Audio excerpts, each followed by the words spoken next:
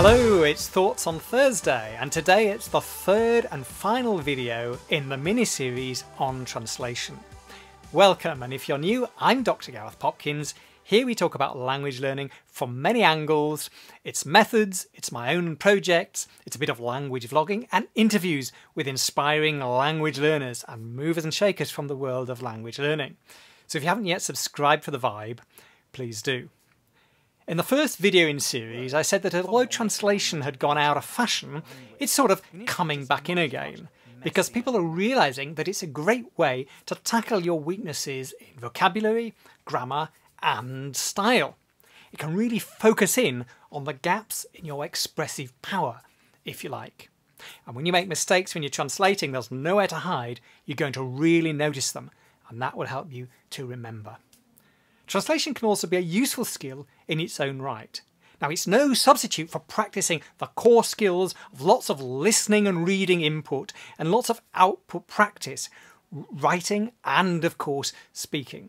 But as an additional skill and an additional activity, mediating between cultures, which is sort of what translation or interpretation in its oral form is actually a pretty useful skill to have. Now, in the second video, I was talking about then what should you translate, how should you translate it, and when. And I said in terms of what, choose texts that are at the right level for you, so at or just below or just above to stretch you a bit, your level. And choose texts that aren't too long. As to how, we'll go in both directions, from the target language into English, that's decoding, and then after a gap in time perhaps, do the exercise again, but this time recode, that's to say go back from English into the target language, and you can then check your translation against the original that you did a little while earlier. And that way you're building in a bit of spaced recall activity into your language learning as well, returning to the same material, pushing it through your brain yet again, which really is a great way to reinforce memories and to take learning forward. And I said it was a good idea to work with perhaps reading passages, I said not too long, I'll repeat that you're using in your course book or other materials that you've been looking at already as part of your reading practice. So once again, you're getting this spaced returning to the material and spaced recall of stuff. So that's the way to go, I think, and that can work at all levels. And the focus today then is on a few ideas for how and how much you should use translation as a beginner, as an intermediate learner, and finally as an advanced language learner. As a beginning language learner, familiarization and memorization are the name of the game. Translation can help you with these. If you're a total newbie to language learning, then you might not yet really have realised that one language, its individual words and its phrases do not map directly over into another language. What we're always doing really is translating the underlying ideas.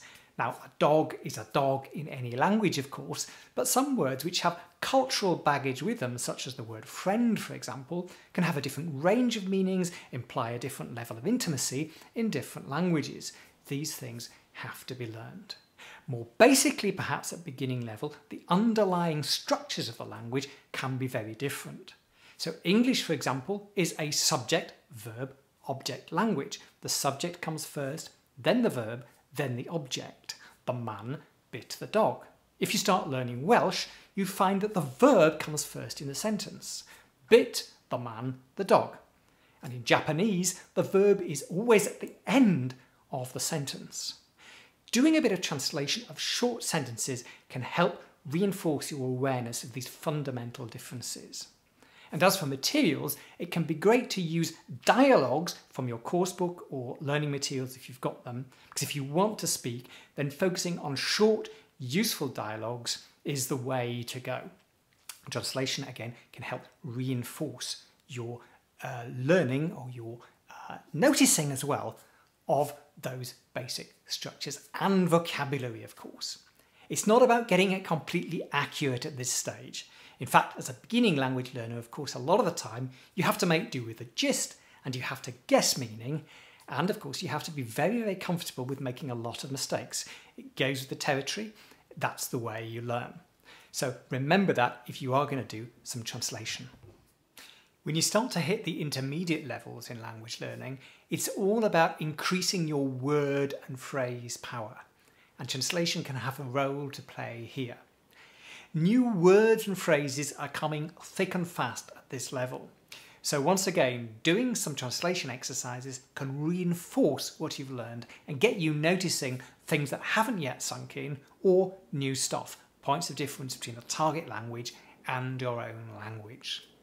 You're getting deeper into the spirit of a language by this stage, and so having to move from one culture to another, if you like, can be really useful exercise.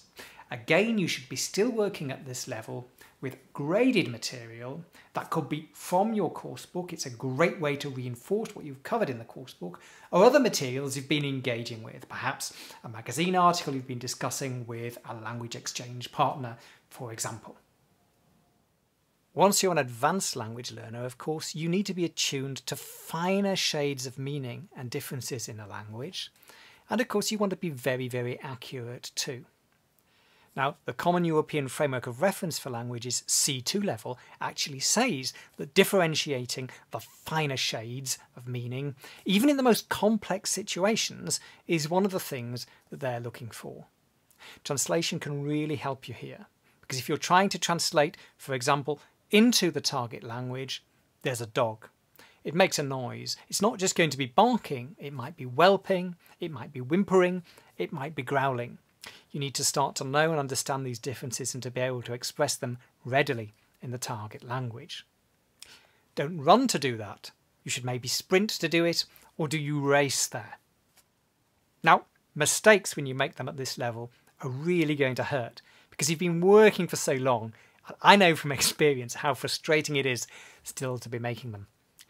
But when you are, translation will flag them up, perhaps in different ways from a pure written composition exercise in the language.